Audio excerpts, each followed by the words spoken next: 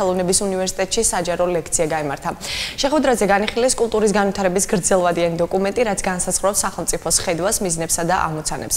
საჯარო ლექცია 2 დღის განმავლობაში გაგრძელდება და მას ევროკავშირის საერთაშორისო ექსპერტი ტიმ უილიამსი ხელმძღვანელობს. So today we'll be looking at ამ ადამიანის მიერ ლექციების ჩატარება სტუდენტებისათვის არის ძალიან მნიშვნელოვანი, იმიტომ რომ მას აქვს პრაქტიკული გამოცდილება ამ ხრივ სტრატეგიულ დოკუმენტის შემუშავებაში თავად მიიღო მონაწილეობა და ამდენად მისი გამოცდილების გაზიარება ძალიან მნიშვნელოვანია სტუდენტებისათვის.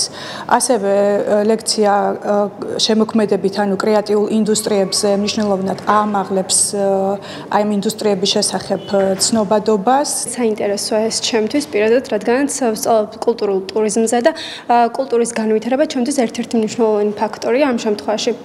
რა თქმა უნდა, ძალიან საინტერესოა ის, რომ ასე გრძელვადიანი ხელშეკრულება დადო საქართველომ, რომელიც ბევრ საინტერესო რაიმეს მოითხოვს და კარგი იქნებოდა თუ ბევრი ახალგაზრდობა იქნებოდა ამაში ჩართული.